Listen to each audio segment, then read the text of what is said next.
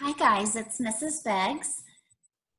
We are going to read Hot Dog, Eleanor Roosevelt Throws a Picnic by Leslie Kimmelman today.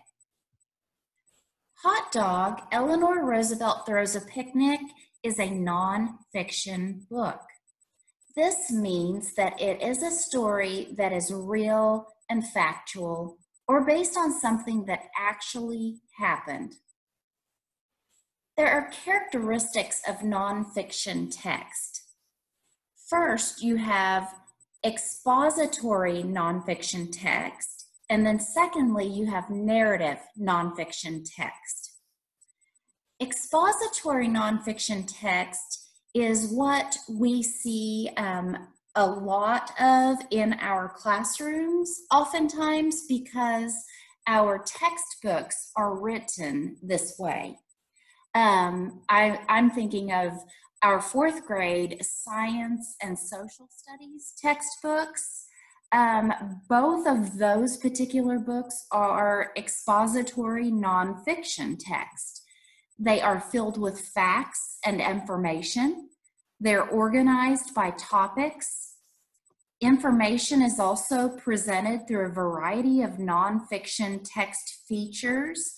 And as we know, text features include things such as captions, photos, illustrations, headings and subheadings, and quite a few more.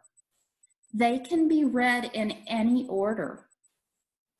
Narrative nonfiction text is written a little differently. It actually will remind you of how a fictional story is written. In fact, it is written, it tells a story. It's organized in sequential order, so you will see a beginning, a middle, and an end. It contains characters or subjects, challenges and resolutions, and it may contain nonfiction text features like pictures and timelines. Today's story is going to be told in the format of narrative nonfiction text. It is also a biography. A biography is a true story of a person's life told by another person. A biography tells about a famous person or an ordinary person who has done exciting things that made a difference in the world. As we read this nonfiction biography of a famous First Lady, I want you guys to notice what she does to help lessen the worries during a very uncertain time in our history, and how she shows friendship to royal guests. Notice her character traits that made her such an admired and powerful woman. Hot diggity dog. Eleanor Roosevelt really liked hot dogs. She liked to eat them and she liked to cook them up on the grill. In her family, she was famous for her hot dog roasts. But when her husband, Franklin, was elected president of the United States, there wasn't much time for hot dog roasts. Times were tough in the United States in the 1930s. Many people were without jobs, food, or even a place to live. The president was working hard to make things better. Since he couldn't walk or move about easily, he counted on Eleanor to travel around the country for him. As a young girl, Eleanor had been very shy. She never wanted to be First Lady, but she worked hard and she got better and better at speaking in public. She'd always been good at listening. Soon, Eleanor was as popular as the president. Here's what people are saying in Ohio, she'd tell Franklin when she returned to the White House. And these are the problems in Idaho, she'd say. And don't forget those poor Californians, she'd remind him. Eleanor never seemed to run out of energy. There were big problems in the rest of the world, too. The leader of Germany, Adolf Hitler, was threatening the countries around him. It looked as if a huge war might be coming. Eleanor hated war, but this one was going to be hard to avoid. Being First Lady meant your house, the White House, was always full of people. Sometimes important people visited Washington, D.C., and a dinner was held in their honor. The dinners were usually fancy and always hot dogless, complained Eleanor. Then, in 1939, the King and Queen of England announced they were coming. 150 years had passed since the United States had won its independence from Great Britain. No British king or queen had ever set foot on American soil since. It was about time. Did you know that Queen Elizabeth is a distant cousin of George Washington? Eleanor asked her husband. She's practically a member of the American family. So to celebrate the first royal visit, Eleanor continued, we need an all-American picnic. And what is a picnic? Eleanor probably asked herself, without hot dogs. After the usual fancy dinner at the White House, Eleanor decided she and Franklin and the King and Queen would travel up to Hyde Park, New York, where the Roosevelt family had a big estate. Eleanor and Franklin loved spending time there. The main house was too big and formal for a picnic. Instead, the picnic would be held at Top Cottage, a simple stone house the president owned on top of a nearby hill. From the porch, guests could see the Hudson River weaving through the valley below, the gentle Catskill and Shawangunk Mountains rising into the sky, and beautiful countryside in every direction.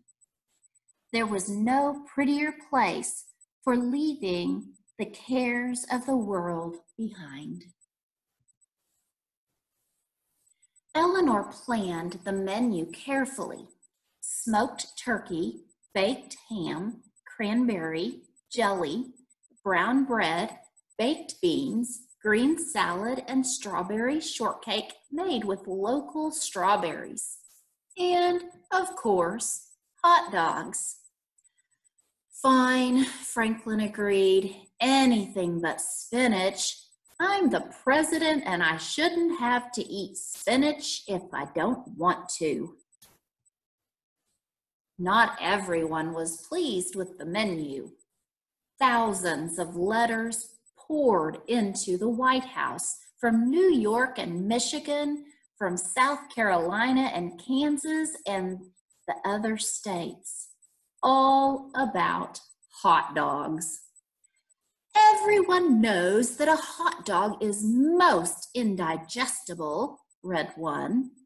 For mercy's sake, no hot dogs for Europe to laugh about, begged another. Must you feed the Queen hot dogs? Asked a third. It is not exactly a ladies' fair, and I think we all agree the Queen is a lady. Being First Lady and speaking on the President's behalf had taught Eleanor how to stick up for herself. In her daily newspaper column, she wrote, oh dear, so many people are worried that the dignity of our country will be imperiled by inviting royalty to a picnic, particularly a hot dog picnic. Let me assure you, dear readers, that there will be plenty of other food, and the more important guests will be served with due formality. And so, on June 11th, 1939, Eleanor woke up, did her morning sit-ups, and went to church.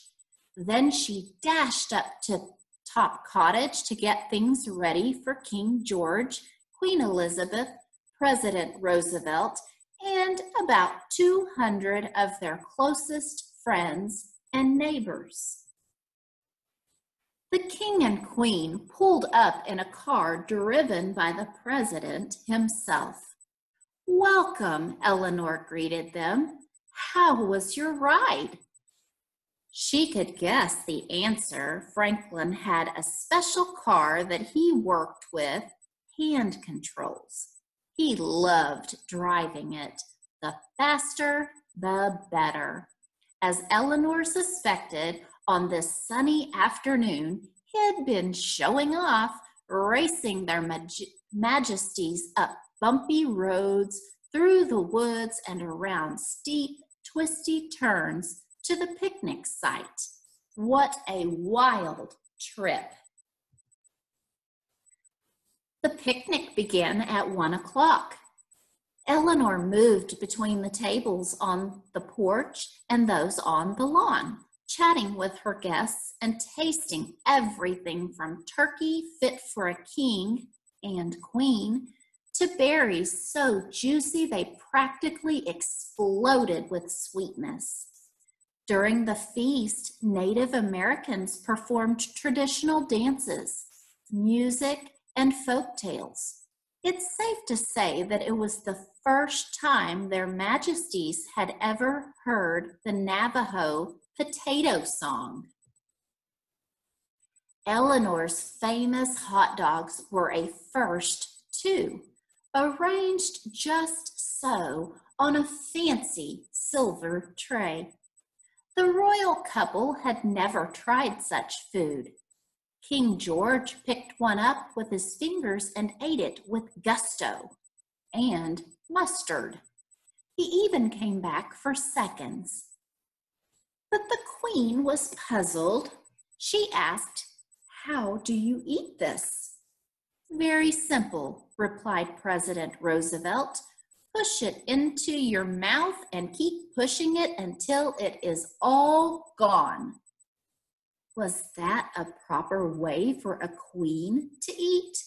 Of course not. She cut the hot dog into little pieces and ate it daintily with her fork. The royal visitors had to leave that evening to begin the long trip back to England. The sun was setting as the townspeople gathered at the train station and up and down the banks of the Hudson River. They sang off King George and Queen Elizabeth with an old Scottish tune. "Should old acquaintance be forgot and never brought to mind?" The warm, gracious king and queen who had visited their little town would not soon be forgotten. As music filled the air and the train chugged slowly down the tracks, Eleanor waved to her new friends. Franklin called out one last time, "Good luck to you, all the luck in the world." 3 months later, German tanks rolled into the country of Poland. World War II had begun. England, and later the United States, would see many years of fighting before peace came again. The Roosevelts and the royal couple were never far from each other's thoughts as their two countries battled side by side against their enemies. President Roosevelt had promised to visit King George and Queen Elizabeth at their castle in England. It never happened. The president died before the war was over. Eleanor would later take the trip alone. June 11, 1989 was another perfect picnic day. 50 years had passed, and an anniversary picnic was being held at Hyde Park. The children who had been guests at the 1939 picnic were much older now, and some of them returned to eat and share memories. Queen Elizabeth sent a special message. The memory of the picnic was a source of strength and comfort to the king and me through the dark days of the Second World War, which followed so soon after our visit. And what do you think was on the anniversary picnic menu? Why, it was exactly the same, right down to the hot diggity dogs.